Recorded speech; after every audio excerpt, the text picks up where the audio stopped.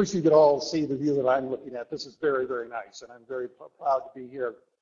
I've got a membership application in the Libertarian Party for Gary to sign. I have a voter registration card, thanks to Mike Blessing for bringing that. And so we're going to make it official today that Gary Johnson's going to join the Libertarian Party, and as he said, he's going to be seeking the nomination of the Libertarian Party. So I'm delighted to be back here in New Mexico. I actually spent a bit of time in New Mexico, in Wurtsburg, New Mexico, when my dad was a train master for the Southern Pacific Railroad back when I was a teenager. And I'm glad that Gary is here to become a dues-paying member of the Libertarian Party and to register to vote as a Libertarian. But I also want to note that I'm actually welcoming Gary back to the Libertarian Party. I note through looking through our database, when Gary was the governor of New Mexico, he was actually a dues-paying member of the Libertarian Party. And one of the reasons why I'm here is because, of course, we have had past candidates in Congress like Ron Paul and Bob Barr and Mike Gravel join the Libertarian Party, but we've never had a two-term governor, and so I'm delighted to be here and to welcome Gary.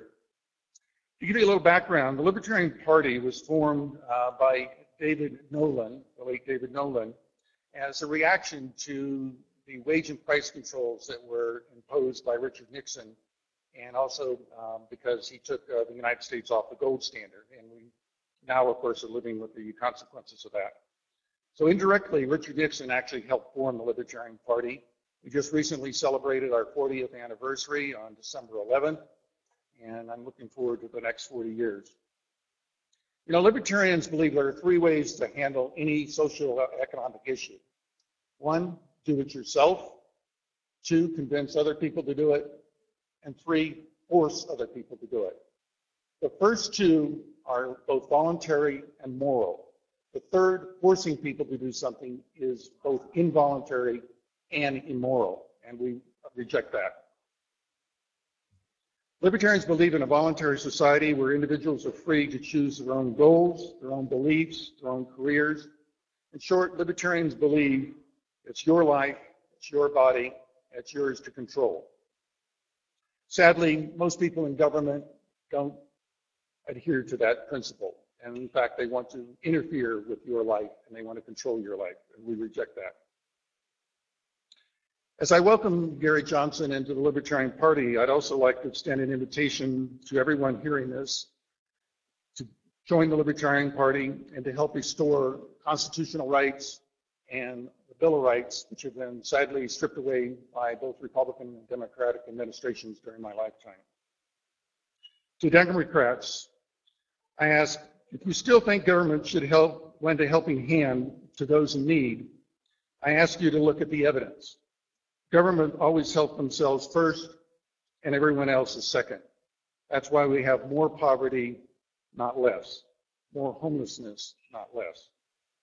To Republicans who still believe in small and limited government, I ask you to look at the evidence. Every Republican administration over the last 60 years grew government spending. To Occupy Wall Street folks who think government should regulate and tax the rich, again, I ask you to look at the evidence. Big businesses love regulation because it gives a competitive edge over small and medium-sized businesses. That's why the rich grow richer. And that's because they're in bed with both the Republican and Democratic leadership. I think it was Mark Twain who once remarked, when the legislature controls what is bought and sold, the first thing bought and sold is the legislature. To Tea Party folks who still think the Republican politicians this time will hold their ground and not cave, I ask you to look at the evidence. And lastly, to independent voters, as Gary mentioned, the fastest growing set of voters who have rejected both the Republican and Democratic parties, who have already known that part of the problem is the Republican Democratic Party and they are not the solution. I ask you to join the Libertarian Party and to vote for Libertarian candidates as the only real alternative to the status quo. Every political party except the Libertarian Party has lost voter registration from 2008 to 2010, the last years we have figures. So voters are rejecting the duopoly that we call the Republican and Democratic parties. They are the two sides of the same coin.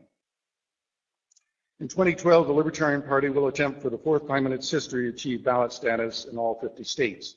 No other third party has accomplished this feat in the last 100 years. And we accomplish this all without taxpayer funds. Albert Einstein once remarked that insanity is defined as doing the same thing over and over again while expecting different results. For voters and non-voters alike, don't expect things to change by voting for incumbents of either political party, the establishment parties. They are the problem, not the solution.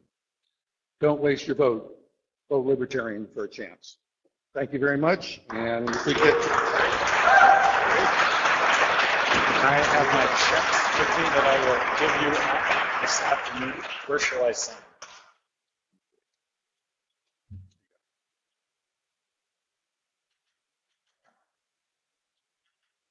So right here? Yeah. Yeah, okay. I think so. Maybe have my glasses on. It's tough getting old.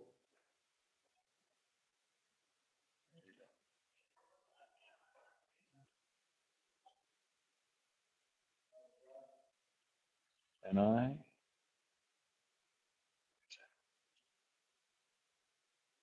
All right, and the other?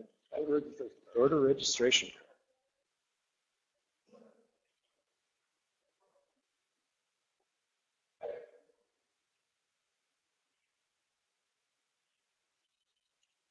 This feels good.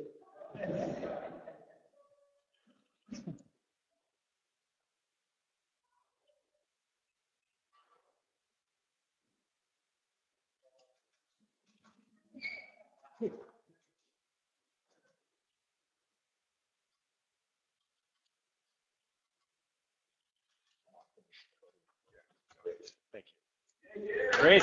All right.